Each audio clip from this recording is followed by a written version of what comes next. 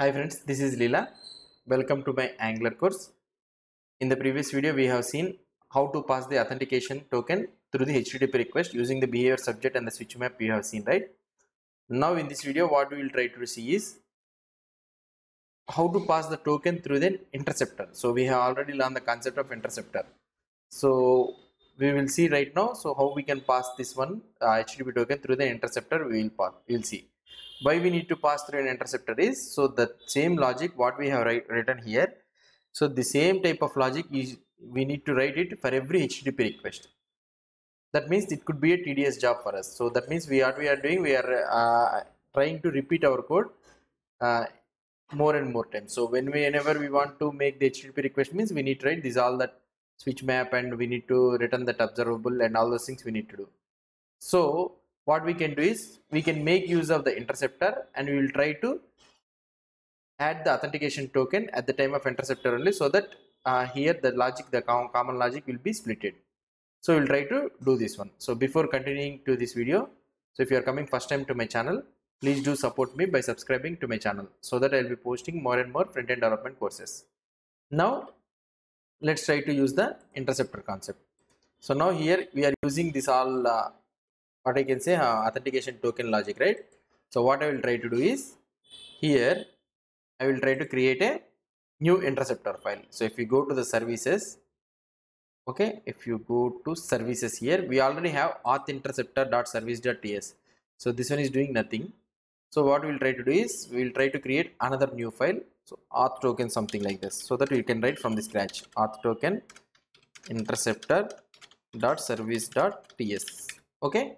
So this is the interceptor what I am trying to write. So for creating an interceptor, let's create a class auth token interceptor service. Okay. So whatever the name you want, you can keep the name. So it should implement HTTP interceptor. Okay. It has to implement interceptor, and it should be imported from the Angular common HTTP at the top.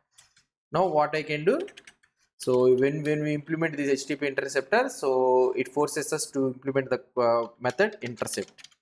So intercept takes intercept has two parameters. That is, first one is request. Okay, request of type HTTP request. Okay, HTTP of type request. This also should be imported from the Angular common HTTP. And another one is the next. Next means to forward the next request. That is nothing but what I can say is of type HTTP handler. Okay, so these are the two requests, and the return type of this intercept method is observable. So what I can do, return next dot handle returns an observable. We have already seen that one. So request. Okay, so this is the thing where we have seen this request in the login interceptor. So for the next dot handle, it is already, what I can say, it's an observable. We already applied the pipe operators. Okay, so that is the reason. So next dot handle is an observable. Now what I need to do here, before continuing, I need to apply the auth token. So where I can get the auth token? Auth token I can get from the auth service. So let's inject that auth service. So here constructor, so private auth service, and here I can write auth service. Okay, so I have injected. So in order to inject these all things, we need to use injectable at the top. So injectable. Okay, so don't write here provided in root here. So okay, this is not a service, this is an interceptor. We need to implement that interceptor in the app module in a different way. So okay, now we have implemented these all things. Now what I need to do here, I need to get the token first. So what I can do, this dot auth service dot user subject, from the user subject you will be getting dot pipe, and here the same logic you will be getting take of one. Okay, so one time execute, and another time what I can write, exhaust map or other switch map, you can use anything. So exhaust map, and what I will try to do, I will get the user here. Okay, so exhaust map will be used to return another observable. Okay, so now we need to return this next dot handle observable. So I can go here and I can paste it here. Okay, I need to return this auth service. So now next dot handle will be observable will be replaced. Okay, we need to import these all take and all these things from the exhaust map take from the RxJS operators. Now here I need to append the token. Okay, what I can do, first let's take the modified request. Okay, so let's take the request water. So now I am cloning the request. Okay, so I am copying all the parameters what are present in the request into the modified request, and I am changing whatever the things I want. So I need to change only the params. So what I can do, request dot params. Okay, request dot params dot append. I am appending the request dot params. Okay, dot append. I can use the append thing. So we are not getting this one. So HTTP request we have not imported. That is the reason I think. Yeah, this one is imported. So then what could be the reason? So here what I will be doing, let modify request dot clone. Okay, request dot params.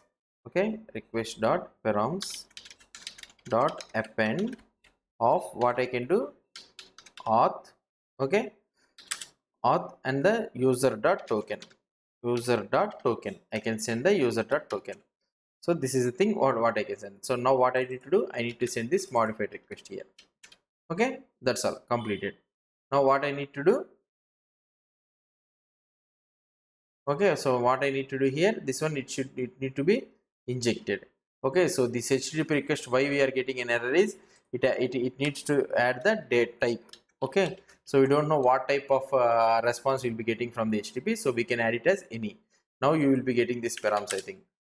Okay, so now you are getting params. Okay, now we have added the interceptor. Now what I need to do, let's go to the app module and let's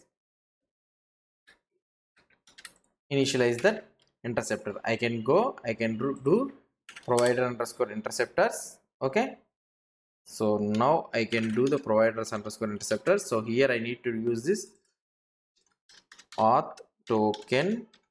Okay, auth token interceptor service. I can use this auth token interceptor service, and here we need to use the multi-true. So no need to override these all the things. So this should be executed along with these interceptors. Okay, now this one is completed, and what we can do now, in the post.service.ts, so there is no need for us to implement here again the auth token. So interceptor will be taking care. What I can do here, I can copy this all the thing and I can paste it at the top. Okay, only the HTTP request, and there is no need for us to send the parameters and all those things. So it will be taking care. And here, and we need to do the map thing, and we need to copy this one all things. So old process. So what we will be doing, this old process, pipe of map. So will be pipe of map will be doing, and we can remove this all the code. Okay, so done.